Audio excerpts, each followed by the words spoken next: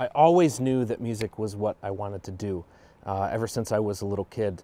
When I would sit at the piano and I would feel the excitement of hearing something in my mind and actually being able to play it. It usually starts with a melody or an idea that I hear. I had one song that I heard a couple of car doors shut in such a manner at a gas station once that it put a beat in my head, and from there I kind of developed a rhythm from that. So some things are just sort of daily life, you know, listening for sounds around you. Listening to really, really great composers and artists. I'm from Philadelphia, and the very famous thing in Philadelphia is the Rocky Steps. In the movie, when Rocky runs up and does the victorious dance with all the trumpets blaring, is the art museum. And they're right on those steps. They had a really big African art exhibit years ago, and I saw someone playing this instrument. And typically it's an instrument that comes in a hollowed out gourd or a flat piece of wood, and you see someone play with their thumbs. And I know I had heard of the kalimba before, but I don't think I ever heard it the way I did that day. And so I went home and bought one on the internet, and it was very small and very quiet. So I stuck it on top of my guitar, and it just sort of ignited this idea to start exploring with what a kalimba and a guitar would look like, if it's possible to put them together. And so I started this idea with Dick Boak from Martin Guitar, and then I went to another builder in Philadelphia area named Mike Haney, and then I finished this version here with a master luthier from Toronto, Canada, named Sheldon Schwartz. And so we spent a long time figuring out the right kind of wood, the right kind of metal for the keys, the tuning, the layout, absolutely everything, and then how to combine it with a guitar, and so that's what you see here today.